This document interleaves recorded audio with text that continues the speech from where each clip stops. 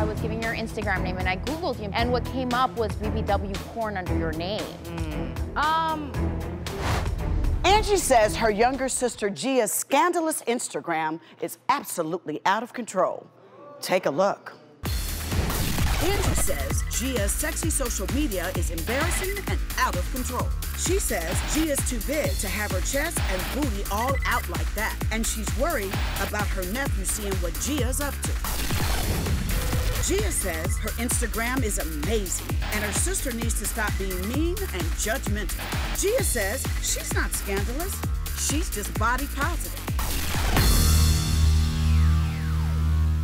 Gia, why do you dress so sexy? Well, it all started back when I first started dancing. I moved to Las Vegas, and I was on Craigslist, and I was scrolling for jobs, and I happened to run across a BBW stripper event.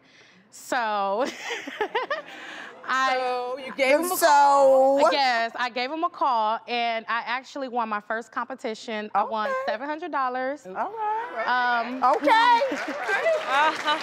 So you showed up and showed out. Showed up and I showed out, yes. So did you start, was that the start of your dancing career? Yes, after I started dancing, I started modeling. And when I started modeling, I came in full force, like, nude, lingerie, everything. Wait. She kind of glossed over that. She said, I came in full, she said nude. Did y'all not hear that? Oh, yeah, she did. Nude, she did. lingerie. Why did you have to go from dancing to then just full nude? Because I wanted to gain a fan base.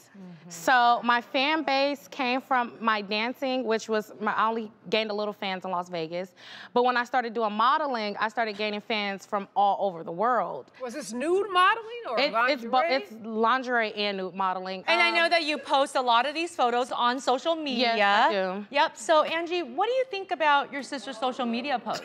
It's ridiculous. Like that picture right there, you see, like she's posted. I just don't approve of it at all. But Gia, you also are a mom, correct? Yes, I am a mother. And how does your son do with knowing that you do dance and take pictures on social media? He doesn't know anything. How old is your son? He's 10. I have the internet for him on lock. Like, he can't go on YouTube. But do you understand that when you put sexual content out there or pornography or any kind of, it's there forever. You can never take it back. And I understand. How are you going to feel the day that he brings that up? Because that's going to come up eventually. I'm just going to explain it to him the best way I could. I mean, I'm not doing it for a bad cause. Let's be clear, Gia, you're not doing pornography, are you? No. No. I would never go down that route. Why do you say that, Angie? Okay, Angie. Why do you say that, Angie? Because it's going to happen. Like, she's already there. She's already on her way there.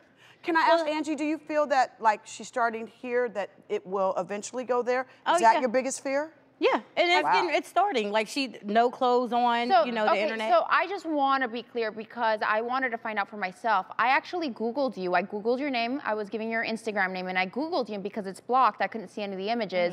And what came up was BBW porn under your name. The thing with that is, anything that I do, BBW events, is porn star based. And she's in all of them. So, in Las Vegas, it's a lot of porn stars out there. Yeah. And there are a lot of BBW porn stars. I don't do what they do, I just go to their events. You might not do what they do, but by hanging around with that crowd, eventually you're going to lead into that. You know that, right? Well, that's not necessarily true. No, yeah. She has the right to make decisions about what she does with her body.